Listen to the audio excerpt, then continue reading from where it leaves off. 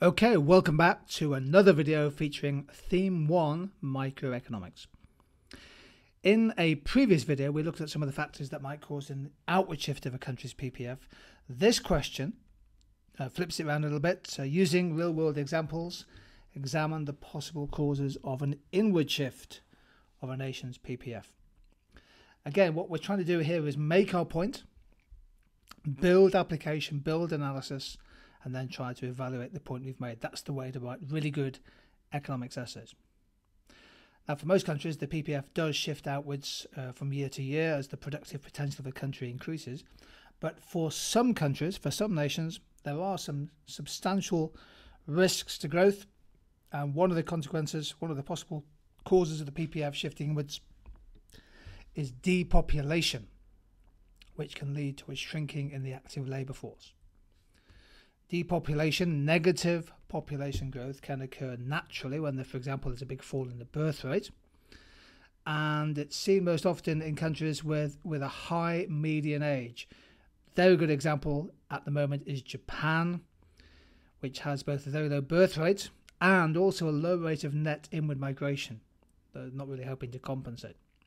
Quite a few of those Eastern European countries, including some inside the European Union, are actually seeing their population shrink. Population is declining.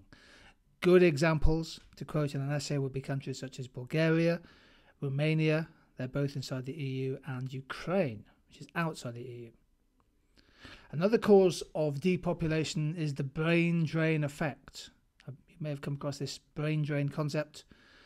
This is where typically younger workers, often highly skilled, they leave a country that's experiencing very high unemployment to try and find work, better paid jobs elsewhere. So we've seen depopulation, for example, in Greece, and often they're responding to a dire economic, social, humanitarian crisis. We're seeing that happen at the moment. I'm sure they're following the news in Venezuela. And we call a brain drain human capital flight. So my point here, the point I'm developing in my essay, is that depopulation can be a cause of an inward shift of the PPF. Before we look at the evaluation, little chart from Google data. If you go to Google public data, and the World Bank has lots of great data on population and demography, other economic indicators.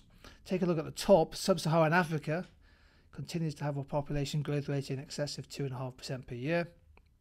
The world growth of population has slowed down since the mid-60s from over 2% to now just over 1% per year, 1.5%. But as you can see, there are two regions in the world, East Asia and Pacific, which includes Japan, and Europe and Central Asia, which includes the countries we mentioned, Bulgaria and Romania, where population growth has slowed dramatically. Indeed, in Europe and Central Asia, it's less than 0.5%. The evaluation point then comes. So the extent to which the depopulation impacts on the PPF depends on the scale of the population decline. By the way, depends on is a great evaluation phrase to use. The extent to which depopulation causes the PPF to shift inwards depends on the scale of the decline in population.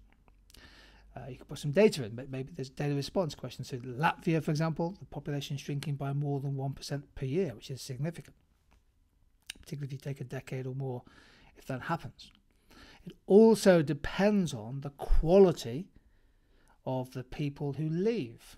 So for you, Kenya or Ethiopia suffer a brain drain of skilled surgeons, engineers, teachers from those countries.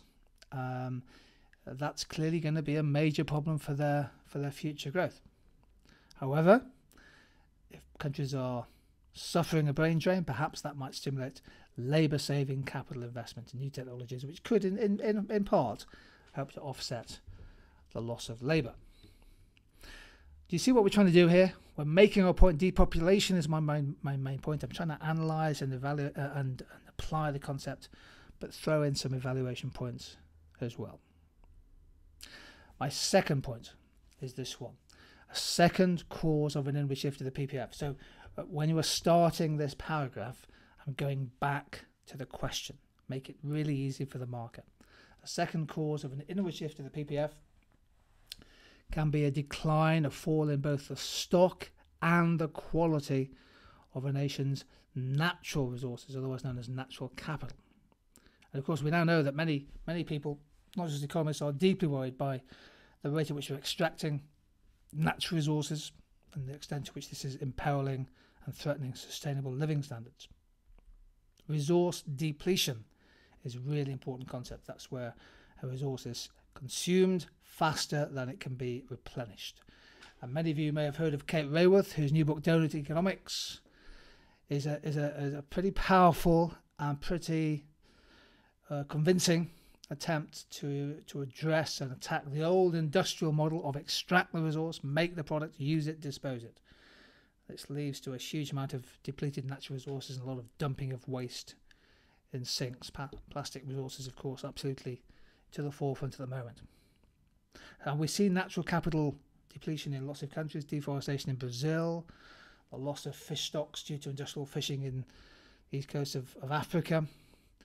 Using up natural resources contributes to short-term growth. Yes, short-term growth increases because we're pumping more oil out of the ground, or we are chopping down more forests to supply the timber industry.